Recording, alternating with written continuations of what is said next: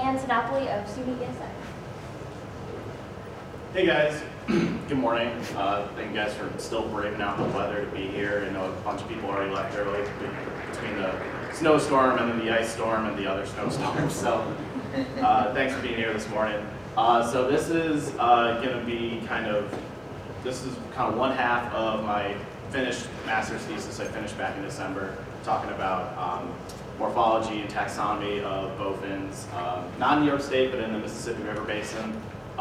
If any of you guys were here last year, I kind of gave a poster on the second half, which was all kind of management regulation stuff. So looking at the genus Amia, which currently right now has only one species, Amia calva, the bowfin. They're mostly lowland. They have somewhat limited migration capacity. In some instances, they'll go kind of across a lake, or in other instances, they may make a slightly longer migration than most bowfins do. But you find them in almost any lowland aquatic habitat you might imagine: swamps, lakes, rivers, bayous. They exhibit a surprising amount of parental behavior for a fish that's considered so primitive. The males will build the nest, and they'll guard the eggs, and they'll guard the young for a while after they hatch. And so their biology seems to favor this allopatric divergence, where they're not really moving around too much. They're inhabiting a lot of these different habitats, so there may be the potential for divergence or separation or speciation. But why is it only considered one species right now? So as it turns out, there were actually 13 extant species of bowfin described prior to 1896. The first species, Amia calva, was described down in South Carolina. The second and third, Silicon and occidentalis, are both from the Great Lakes, Lake Huron, and then almost half of them were described just from the Mississippi River Basin. And while these species were being described, there were multiple attempts at trying to lump them back together with no real analysis whatsoever. These guys, Gunter and Jordan Everman, just kind of thought, well, no one really cares about bowfins, so maybe if we just lump it together, it's easier. So Gunter tried in 1870, wasn't talking to some of these other taxonomists who were still describing bowfin while he was trying to lump them all together. So that was kind of largely ignored, but then the final nail in the coffin was Jordan Everman in 1896. They were putting together this big multi-volume set of all the fishes of North and Middle America, and when they got to bowfins, they just said, all right, it's Amia calva with 12 synonyms, effectively rendering the other 12 names here the same synonyms of Amia calva, so everything is therefore one species. And they really did it with no analysis, and I'm not kidding when I say that. Like, they didn't check any of the holotype specimens of any of those species. They didn't talk to any of the taxonomists that described them. Most of the taxonomists were in Great Britain or France, and these guys were American, and they didn't really make a good attempt at trying to justify their decision. But since then, there haven't been any subsequent papers on at least living bowfin taxonomy in the past 120 years at least. I think it's been 120 years. There have been a couple fossil Amia described, but they're all out west in like Montana and Utah. And the real concern that lumping all these fish together, all these species together, has is the establishment and spread of a bowfin caviar fishery. Yes, bowfin caviar is a thing. It was largely used in the beginning as an alternative for sturgeon and paddlefish caviar. That was how people kind of figured out it was so good. Someone was illegally putting in bowfin and mixing it in with sturgeon because it looked so similar, and then they got caught. But then they were like, all right, let's just sell this wholesale. We'll just sell it as bowfin and people don't mind. So as this continues to spread, with the current market value of caviar, you can get up to $330 a kilo for some of this caviar. So that means a large adult female can be over $100 worth in value. And how do you protect something that's worth that much? And there's a lot of unrecognized diversity that may be threatened because of that, especially since the caviar fishery right now is centered in Louisiana, the Gulf area, and that's where a lot of those species were originally described. Well, a lot of them were described in the lower Mississippi River Basin, so if that diversity does exist, then that could be a huge problem. So the objectives of my study were to test the monotypy hypothesis that Jordan and Everman essentially created when they said, okay, Amia is a monotypic genus, it has one species in it. We're testing it just for the Mississippi River Basin. We cut it down to the whole Mississippi River Basin, as well as adjacent Lake Pontchartrain. It's just outside the basin, but since it was right there and there were specimens available, we decided to throw that in as well. And this is really just a broad survey of the variation in morphology that may warrant further morphological analyses in the future, as well as genetic studies as well using DD-RADSEC. A lot of the genetic stuff is really not my wheelhouse. A lot of my morphology stuff is going to kind of get thrown in when the genetics are finished and hopefully put into a publication. So there were 6 nominal species described from the Mississippi River Basin or near New Orleans.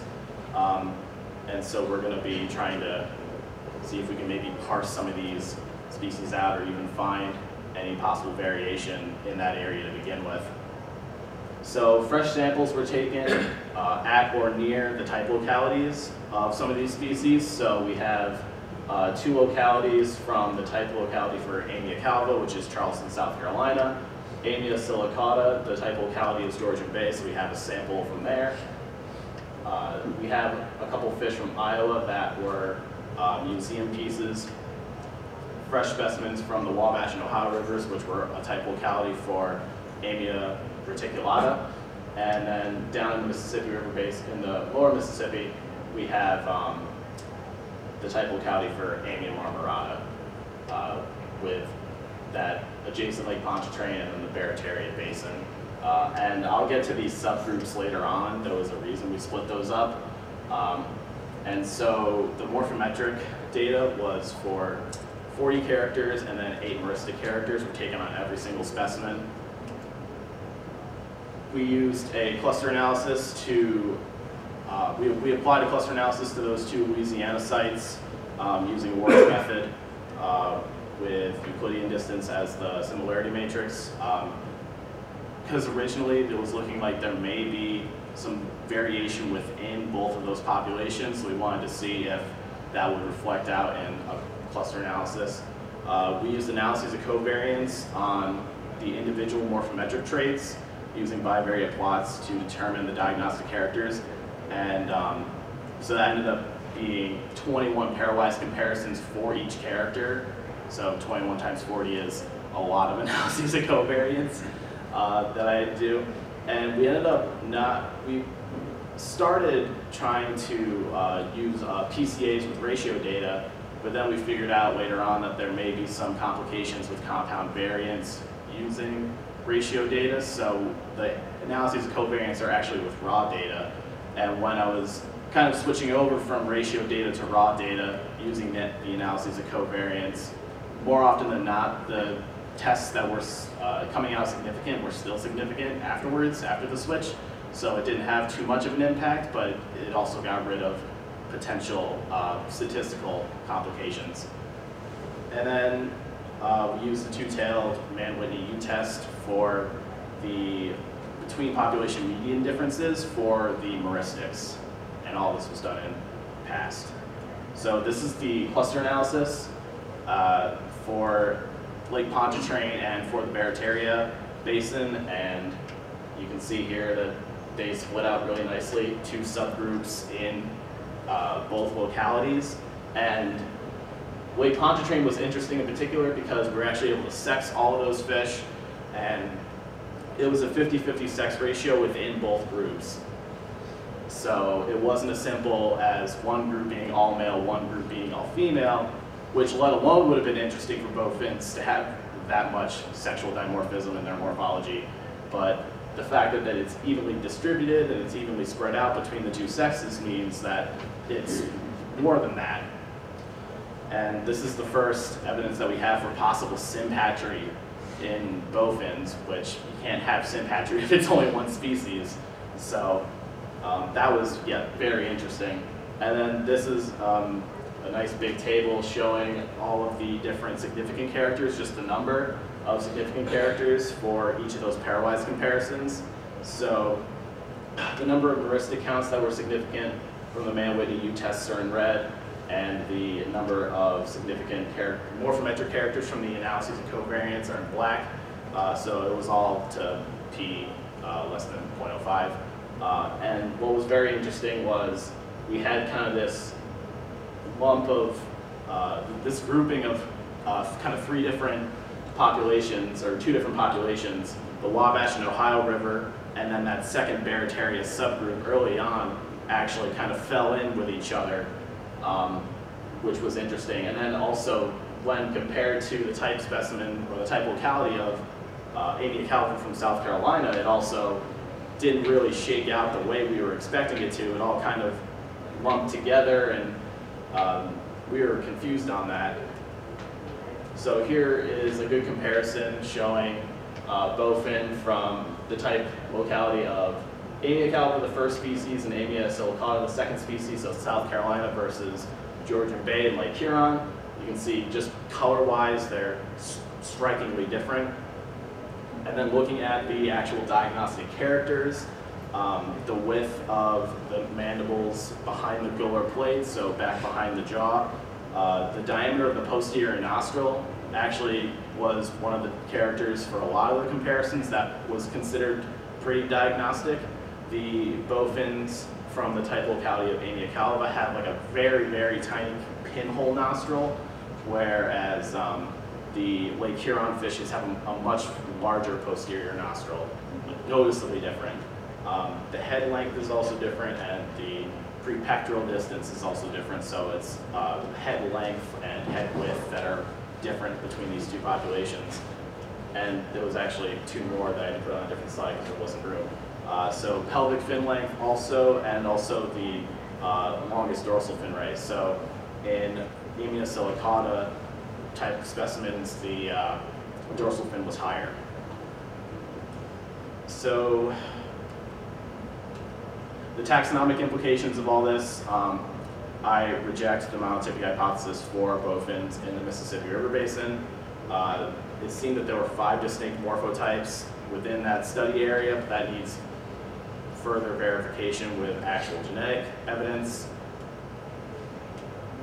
The sympatric morphotypes at those two lower Mississippi Basin sites, the Lake Pontchartrain and Barataria estuary, suggest that those differences are not simply just ecotypic variation. There's something further that we need to really dig into down there. There was varying levels of morphological similarity between the Wabash and Ohio River specimens and the topotypes of Amia calva and Amia silicata. So that actually might suggest that since Wabash and Ohio rivers are kind of at the lower end of the Great Lakes, upper end of the Mississippi, it may be some weird mixing zone between those two biogeographic areas that are historically cut off, but with the creation of canals and shipping lanes and channelization, it may allow those two biogeographic areas to mix more. And that Wabash and Ohio River did have a closer resemblance to Amia calva than it did to Amia silicata. So I propose a new hypothesis that that upper Mississippi Basin area could be some intergrade between those two nominal species, because it seems pretty evident, and spoiler alert, we do have some preliminary genetic work on this. The Great Lakes and South Carolina split out very, very far from each other. So it seems like the genetics back up the morphology really well. The upper Mississippi River Basin also acts as a hybrid zone for gars already. So gars being within that same sister group Atelias as bowfin are, you might expect that bowfin follow that same pattern of diversity. The Wabash and Ohio River localities in lower Illinois also represent potential refugia. During the last glaciation, the glaciers didn't make it that far were like at the doorstep of the Wabash and Ohio rivers. So that would have been a place where bowfins and gars could have held over during the last glacial maximum. And there's also all these man-made canals that, again, may allow for mixing to occur between all these, between those two biogeographic areas. But again, genetic testing needs to be done to really confirm that hypothesis, whether it's a hybrid zone or an intergrade zone or what. There are a lot of taxonomic complexities that still remain related to poor preservation of any extant type specimens, and there's actually 5 taxa that are just missing specimens entirely. This is an example of poor preservation. This is Amia from 1870. This is actually a sin type, so there were 2 type specimens used to describe this species, but it looks like they just kind of stuffed it and didn't really do much with it afterwards. We do have some topotypes now in hand for 4 of those taxa that are missing holotypes that can provide neotypes, population samples. We do a lot of skeleton work too to look at osteology, as well as the tissue samples that can be used for further genetic analysis. We're still looking for the holotype of Amia, which is down in, supposedly it's down in New Orleans, because that one also lacks a holotype. Amia, the green bowfin, and if you've seen a lot of bowfin, you know a lot of them can be green. So it's got to be a really, really green bowfin that we got to look for.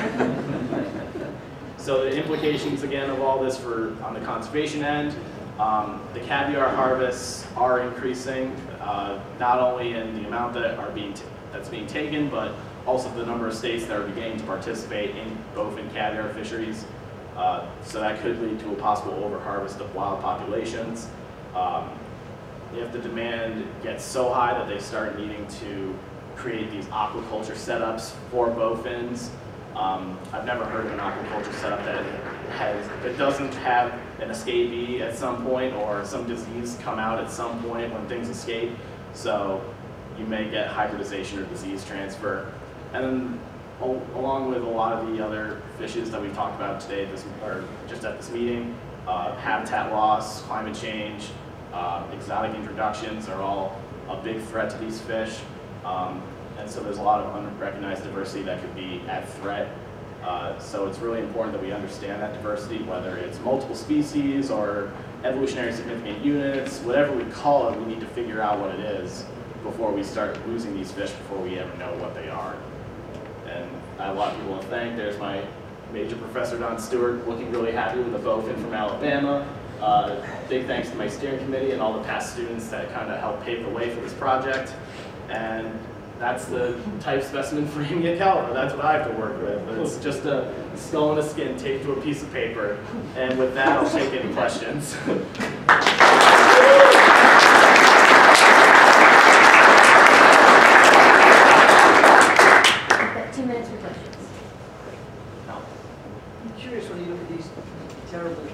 Specimens, is anybody using X-ray to look at the osteology? Yeah, my advisor Don Stewart did do a couple X-rays on some of those holotype specimens. Some of those museums are kind of like worried about people handling their specimens. This one is in the Linnaean Society Museum because it was described by Linnaeus, so they were they were almost kind of stingy with how much they let him work with it. He was able to get some measurements and kind of not much else, especially when it's just really the head is that's the only skeleton that's left besides the fin rays as well. But it's like we are looking at osteology and X-rays. It's a lot of data that we have yet to really work on, but it is definitely something we're hoping to look into. One more question. Is there any evidence of different, any different ecological niches or any differences in soil morphology that might suggest different creative types? So we haven't looked too much into actual ecological niches. One MRSA count that we do try to do as much as we can. It's tough on the freshly collected preserved specimens is heel raker counts. So counting the number of gill rakers, seeing if there's differences in size or shape that may indicate difference in diet. But bowfins are kind of criminally understudied, so it would be tough to really make a claim right now as far as any ecological differences. Those ecological differences, if they do exist, may explain the diversity. All right, let's, yep, we are gonna have now a 20-minute break. Let's give Dan a last round of applause. We will start again at 10:10 for the last of the morning sessions.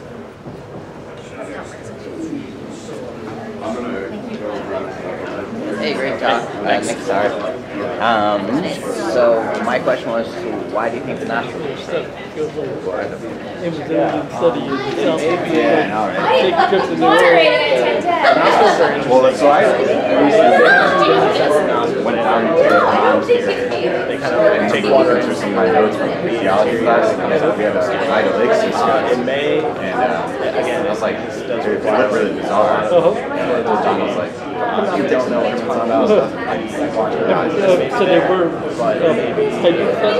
not typed, but he has someone collected them in the 1920s. Really? Don's had them in his teaching collection. Really? Because that's how I learned theology on them. I was just looking back at my notes, and I went down and told him, I was like, Don, these are like, I'm about to write a paper with them on it. I think there was 2 more. Yeah, it could also, Really that. Yeah, from when I, yeah, so I got because that hurt me. I remember that there was someone out of Yeah. So I got to talk to talk to Randy about it. We just finished. They They're bigger than and once I expressed interest, I was like, oh, you're right, we should take these out of the teaching collection. Oh, sure. Oh, yeah. They kids been poking out of wow. another split out. museum collection. Easy peasy, yeah. So They don't. He doesn't have any. There's a lot of sculptures. we're gonna work on the paper. Promote items. I don't think so. Yeah. He's got a whole jar of sculptures from us. Some of my morphology stuff will get tied in. But so I don't know if there's any That'll be Cisco's awesome. or anything. Kennel. Yeah, Mississippi Basin. So you said these were 1920? Yeah, just between the fact Yeah. there's like supposed to be I mean, 6 species described there, and then also like Tom, there were a lot of areas that didn't that had both. They had both, but they didn't have any species described from them. So Upper Wisconsin and Florida and Texas, all of some really weird stuff. One slide that I forgot to put in was